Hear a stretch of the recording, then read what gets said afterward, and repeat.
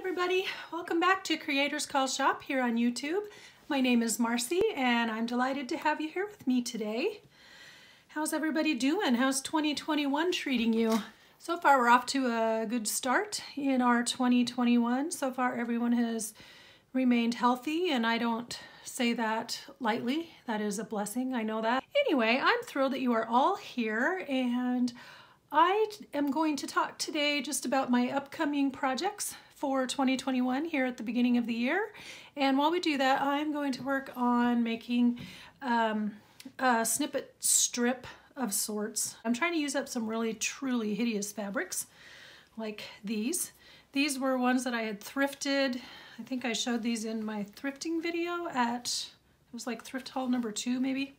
So I had picked up these strips and I took them all apart so that I could use the fabric squares in other projects, but I was left with some of these awful patterns here. And look at this. This is just, they're obnoxious. They're hideous. I don't know that I would use them. So my idea is I've decided to cut some of these down into smaller squares, and I'm gonna just try putting them on the fabric strip. So that's where we're going today. It gives you something to look at while I chat. I'm just gonna talk to you a little bit about what's going on and talk to you about what projects I'm going to be working on and here at the beginning of the new year. So before we get started with that, go ahead, get yourself comfy, get yourself a drink and maybe a snack, and right after this I will meet you here at the craft table.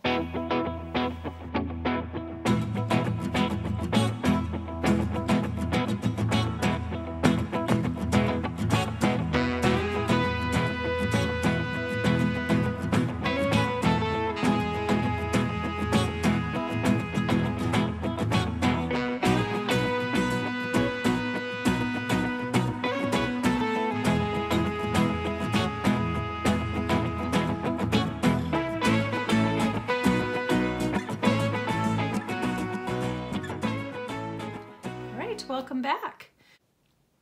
Before I get started, I would just like to say welcome to all of the new subbies that I have out there. I'm just delighted to have you following along. If you haven't caught my video yet on the goals and my objective, I guess, for this channel, that's not the right word, what, a vision? Maybe? Anyway, I will link that up here in the cards and you can learn a little bit about what this channel is about. It's primarily a junk journal channel. I have thrift hauls and some other things in there. You know, just kind of a little bit of everything, but I just want us to feel free to share ideas and support each other and encourage each other. So that's really what we're here to do.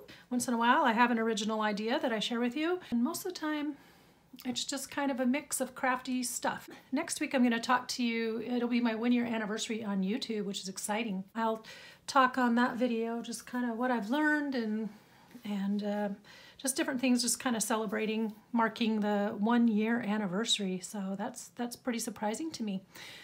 So let's get started. All right, I have a small bottle of Fabri-Tac here. Just a little bit easier to manage. I'm just going to run a line of glue down here, and then I cut these fabrics into smaller squares, as I said, and I'm going to just try to lay them on here in a way that looks nice and kind of diminishes the hideousness, how obnoxious some of these are. And later I'll go back with my sewing machine and tack everything down permanently. My sewing machine was having trouble, so I took it in and it's all better now. It's been serviced. It needed it. It was 37 years old, I believe. And it was time for a little bit of a tune-up. And I have not had I haven't taken the time yet to try it out yet. So probably tacking these strips down will be my first try at that. So let's talk about what we have coming up in the new year.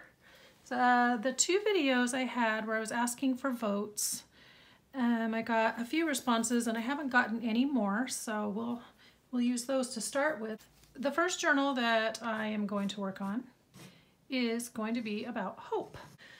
We will see what we do with that. That's going to be a challenge. I need to define kind of what hope is.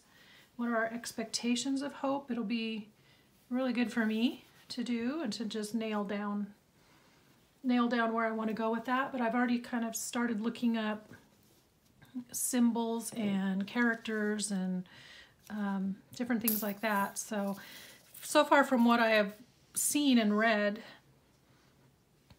there isn't one specific character or symbol or color or anything like that that represents hope. It just kind of seems to go with whatever people are wanting hope for at the moment. So I'm interpreting that to mean that I can just do pretty much whatever color or pattern or style or whatever I want. So that'll be the first one. And then we had votes for Mimi's Prayer Garden and Poppy's Praise Book. And if you missed the video on that, Mimi and Poppy are my son-in-law's grandparents. And they're just sweet people. So we spend Christmas Eve with his family at Mimi and Poppy's house.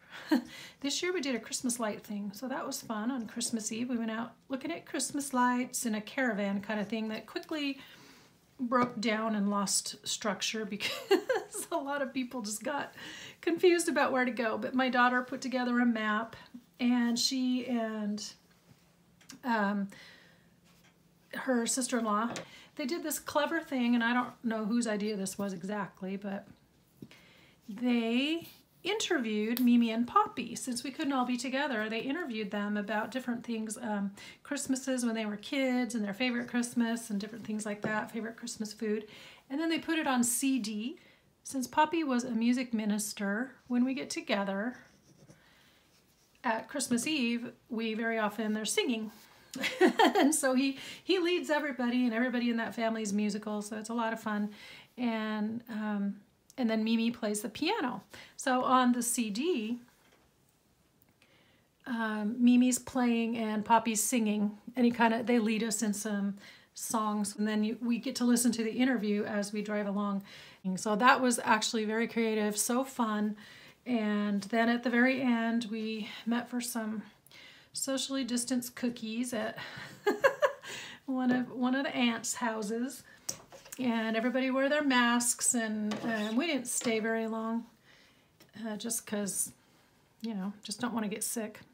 But it was a lot of fun. It was a really fun time going and touring around. We just did local Christmas lights because we only wanted it to be like a half-hour drive or so. It was just a very creative time, and something fun that we can look back on when we go out with our family, when we go out looking at Christmas lights every year. Well, now we can take the CD with us and listen to Mimi and Poppy, so that'll be fun. So my first videos then will be Mimi and Poppy themed. So Mimi's will be a garden theme, Mimi's Prayer Garden, Poppy's Praise Book. So that's perfect since he was a worship minister. So we'll do Hope, we'll do Mimi and Poppy, and then the next one after that should be getting into spring by then. And I've had a vote for a Little Red Hen journal. So we will do Little Red Hen. So that'll be fun. That's all I have so far. I do have ideas for journals in the fall and stuff, but I don't want to get too far ahead of myself. And I want to leave myself open for creative direction, I guess you could say. Yeah, so Christmas was pretty quiet, and New Year's was even quieter, except my poor dog. We have a lot of new people that have moved into our area, especially over the last year to 2 years. And in our cul-de-sac, we've had several houses change ownership over the summer and fall.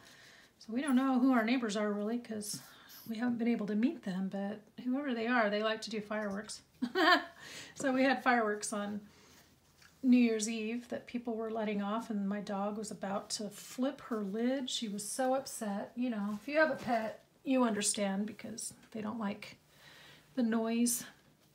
And so they were letting off the illegal ones, the big, really loud, what are they, M something or others? The big, super loud, illegal fireworks.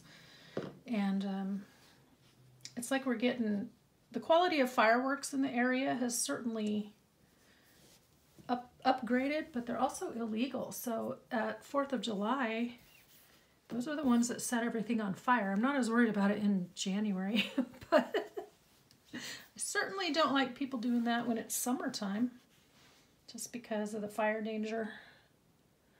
Let's see, where are we? I should probably get where you can see what I'm doing. I need like another table I can just string this on. Hold on just a second. I need to string it out so I can see what I'm doing. I just cut a really long strip for the base so that I don't have to quit in the middle. I feel like this is a really boring video. Okay. So I've updated you on Christmas Eve and New Year's, and I still got a little bit of a cold. Even so, even though we've been so careful last week, I actually, on Monday, it was, in terms of having a head cold, it was probably one of the best ones you could have, because it didn't last but about 24 hours, but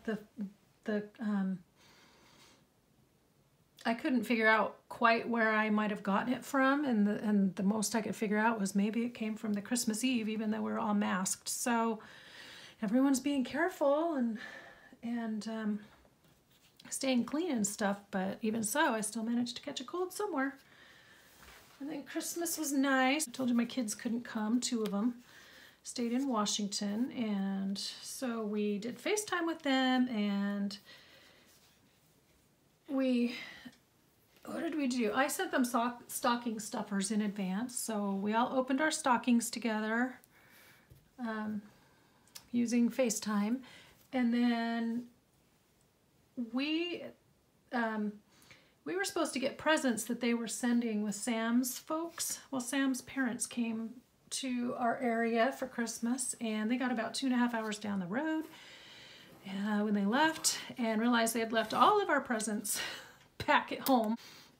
It worked out okay because Sam's dad flew back to check on a couple things for work, so luckily it was a small enough package of stuff that he could take it on the plane with him. But anyway, I got that all traded around. So then this last Sunday, but then we FaceTimed again and did our big presents. So kind of stretched Christmas out a little bit, which was fun.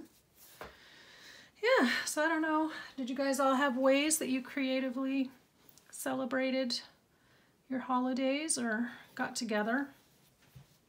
I've been watching this show called A Million Little Things. I don't know if anyone else has been watching that. And on there, I mean, I'm thinking like, hey, FaceTime's the greatest thing since ever, because, you know, we grew up in the era where there was no video communication.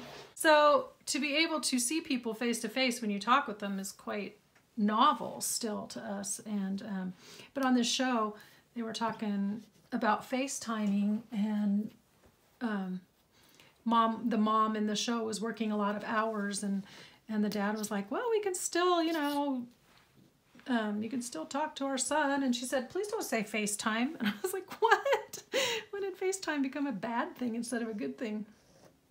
But anyway, I still think it's a good thing. It's a good way to still get together. If you can't be in person, at least you can see their face, you know. Before that, all we had was just the telephone. And even that was a step up from the olden days when there was carrier pigeon or telegram or telegraph. You know, communication has come a long way. See, I'm trying to double check what my pattern looks like over there. Okay, there's that. Where are we? Need to make sure I'm actually giving you something to look at. Okay, this one. Yeah, so I've been binge watching quite a lot of shows over the last few weeks, just when I was working on the Christmas journal and different things, trying to catch up on shows. So I finished off Poldark, and I finished off Call the Midwife, and I watched Grant Chester. I like to watch the shows, and then I tend to, when it gets close to the end of the series, I just draw it out and just save those last 2 or 3 episodes, which is silly, I know, but I bit the bullet and I finished them. So, oh gosh, we've just been trying to find new ones to watch. Those are all PBS, on PBS that I've mentioned. Call the Midwife is on Netflix now. So I think they had all the seasons out on Netflix now. I just love that show. What else have we been watched? Also on PBS, there's one called Baptiste. So he's a retired detective. He's French, and they're on holiday in, I believe it was Sweden. And there's a mystery. He's gotten called in to help with a mystery, and it's actually very good. And I'm trying to remember, I don't think there were subtitles. Not that I'm against subtitles, but when you're trying to watch or you're trying to craft and then you don't have time to read subtitles while your attention's occupied somewhere else. But that one was really good. That had a lot of twists and turns, unexpected, that you would not think. Not what I was expecting anyway. Let's see, let's do this one. This one has some pink in there. What else have we been watching? Oh, Endeavor. I also, when I'm trying to catch up on a new season, I go back and watch a couple of episodes from the season prior, 2 or 3, just depending, to kind of get a running start and get caught back up. And so I watched Endeavor. I had to kind of go back, and then we watched all of Endeavor, so I'm all completely caught up on Endeavor. And then we also watched, or I did, my husband got started, he didn't like it as much, Jamestown, which very interesting. And of course I know that there's a modern spin on this, and they're filtering history through the viewpoint of today and our values and our what's important to us. But overall, it was a very good history lesson and really good, just really good story. I didn't realize that there was a massacre, and 3 years, I guess, after the settlement was started or whatever. Anyway, and so it kind of talks about the early days. I didn't realize that had happened. So, and I do know, though, that the Pilgrims were aiming for Jamestown when they when they landed in the wrong spot and then wound up at Plymouth Rock, but Jamestown had already been founded. Yeah, so that's a good one if you like history. There's no mystery, it's a drama. It's also told from the viewpoint of women that have come to be like mail order brides, which I didn't realize they were doing that in the 1600s. So, see, I just learned a lot of stuff. Okay, now I've lost track of where I'm supposed to be. Okay. Next. Yeah, so that was a good one. And now we're watching, off and on, we're kind of going back and forth between The Unit, which is older, but I'd never seen it. Some of these, you know, were on cable, and so we didn't have cable, and which is just fine. I'm not crying over it. But now they've been released to Hulu and Netflix and stuff, so it's kind of interesting to go back and catch up on them and then see where all these actors, what they were doing before or where they went. Like you're watching them in an old series and then they move on and you don't know where they went. And now I'm learning, you know, what happened to some of them, the new roles that they had. So let's see here. Yeah, so anyway, if anybody else has good ones, we're almost at the end of the strip. I have a lot of squares though, so I don't know what I'm going to do with all these. I really do not like these fabrics. They're so icky. Let's see. Oh, I need to put here a shameless plug for my Valentine packs. Shop is closed. When you see this one, it will be either have just reopened or will reopen. I'm losing track of my days. This one aired the 13th. So sometime over that weekend, I will reopen the shop. So I have Valentine packs in there, and if you haven't seen those yet, I do have a video that I did at the beginning of last year. That was like my second video I ever did on the channel, so I will link that up here in the cards, and you can go click on that and see what's in them. So I have a few of those still left, so let's, I want to make sure to mention that. And let's see, what else do I have? Oh, my daughter, she was asked last year to be on a show. Hold on, I lost track again where I am. Where am I? Right there. Okay. So last year she was contacted by a producer or somebody, headhunter, scout, I don't know what they are, for a show on Fox that was going to be a new groundbreaking show. And it's called I Can See Your Voice. And so they had contacted her and asked her if she wanted to come and appear on that. They found her through her YouTube channel because she sings. And, you know, she's been putting stuff out there for a long time. She has recently gone back and cleaned it up so that she's got more professional looking and sounding. And I mean, some of them were from when she was like 12. So she hid all of those. So it looks more like a grown-up girl's YouTube channel now, not a little kid channel. Anyway, so they had contacted her and they had flown her out to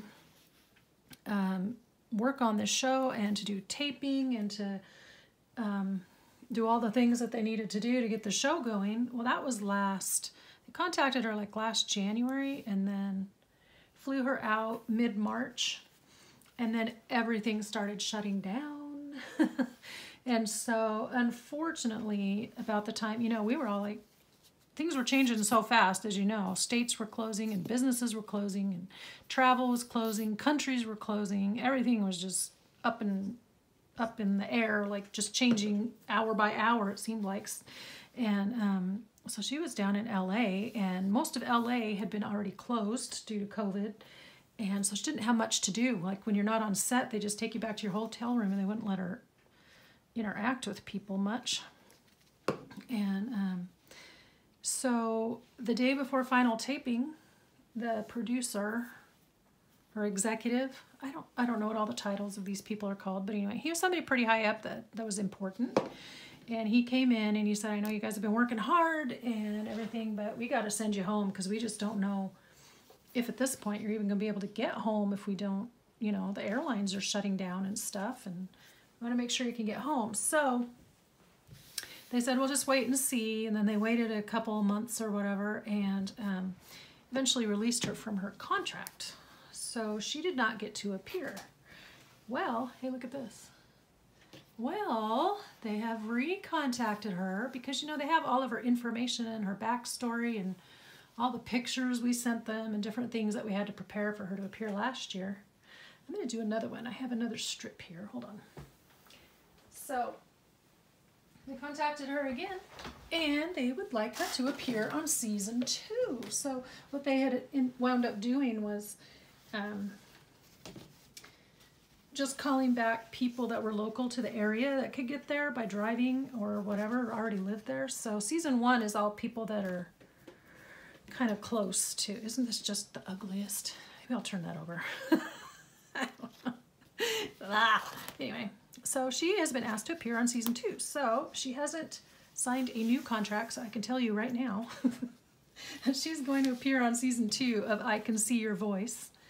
And it's an interesting premise. So if you are curious about the show, if you have Hulu, it streams on Hulu right now. But we were having a hard time trying to figure out exactly how it was going to be set up because it's a little bit different. She shows up on it, but she's not a contestant. She's just somebody who sings. And then the actual contestants are just regular people who I guess apply to be on the show. And they have a panel of famous people who help them guess whether or not the contestants can really sing. 2 of the panelists remain the same, and then they change out the rest of them episode to episode. Oh my goodness, super loud wind. Oh wow. Holy cow. It's raining outside and it's dark out, and now, wow, wind gust. That was loud. Anyway, so the contestant has to guess based on looking at these characters up there, which my daughter's going to be a character, and they give them this backstory, and you have to guess from the backstory whether or not you think they can sing. And so if you can sing, the way they try to guess is you lip sync to a song with your own voice. And if you can't sing, because there's people who legit cannot sing and people who really can. If you cannot sing, then you are lip syncing to someone else's voice. And then they have to guess, okay, was that really your voice? Can you really sing? And at first we were like super confused. It's based on a Korean show called Show Me Your Voice or something. So we were just not getting it. So we're glad that she's on season 2 because now we can go back and watch it. We have watched a few episodes, and actually it's turned out a lot more fun really than I thought it was. That's bad to say. I just was not quite understanding the concept. So it's actually pretty fun. So check that out. She'll be on season 2, which will air in the fall. I think she's going to say yes. I hope she does. That would be smart of her to do. Anywho, So yeah, that's all our exciting news. I did work on another Christmas journal though, using up scraps and things. So I just wasn't quite ready to be done with Christmas stuff yet, I guess. I don't know. I just had the idea, so I wanted to do it. When I reopen the shop, I will have another little Christmas journal in there. It's a mini ring binder. And I don't know if what I'm gonna do on the cover just yet. I don't know if I will do anything, but it was a mini photo album. It had the little photo sleeves in it. And so I just liked it because it has the Santa pattern on it. So I've just added a bunch of scraps from my last project and some Santa themed pages. And I don't think that I am going to do a formal flip through. This is your formal flip through right here. I don't think that I'll be adding a bunch of pages. I do have some little bits of ephemera and some embellishments, but I think maybe I will, instead of trying to decorate it up too much, I'll just put them all in a package and let the new owner take care of it. This one is come here. This one is a photo sleeve, and then it opens the last page right there. It has a nice little sentiment. So I'll probably still put something here like this book belongs to pocket tag thing, and we'll see. Anyway, it was real cute. Maybe I'll do something here. But I'm keeping it kind of simple, kind of plain, because these are just scrap busters. These are ones I use up my scraps on, so I don't want to take a lot of time, you know. They don't get as much attention as the other ones do. But yeah, so that's what I have here. So that'll be in the shop. So I'm trying to think, is there anything else I really need to tell you? I don't think so. I've got glue here, so I want to finish up my fabric swatches. All right, so I'm going to pause this here. I'll be right back. All right, I'm back. I've got these out here now so that you can just take a quick look at how they've turned out. This one's much shorter, which is nice. So I don't know. I've got quite a lot here, and I have a ton more squares. I don't know exactly what I'm going to be using them in, but I thought if I get these all laid out and sewn up, then when I do use them in journals, as I use them, then I can add extra embellishment. You know, I can add buttons or rickrack or lace or whatever I want, but kind of get some of these awful patterns used up. So yeah, it's just been kind of this isn't like one of my most exciting videos ever, but I have been doing something lately. I have a ton of videos in my watch later list, you know, so I've just been speeding them up. I mean, I've known you could do this, I just haven't done it, but because a lot of videos, a lot of people I watch tend to have 45-minute to an hour-long videos, and there's only so much time in the day where you can sit around and watch YouTube videos. I have been speeding them up and watching it depends on how fast they talk. So if they're a slower talker, I speed them up and watch them on 2 times. If they're kind of a regular even speed, I will speed them up to 1.5 or maybe 1.75. So anyway, if you're bored with my videos, try watching me on 1.5. I can tell you, I am pretty dang funny. That sounds conceited, but it is just quite amusing to do that anyway. But that means I can get through more videos in the same amount of time. So that's just a little hint. When you're watching me, if you don't have a lot of time and I'm talking too slowly like this one, speed me up. It's a lot of fun.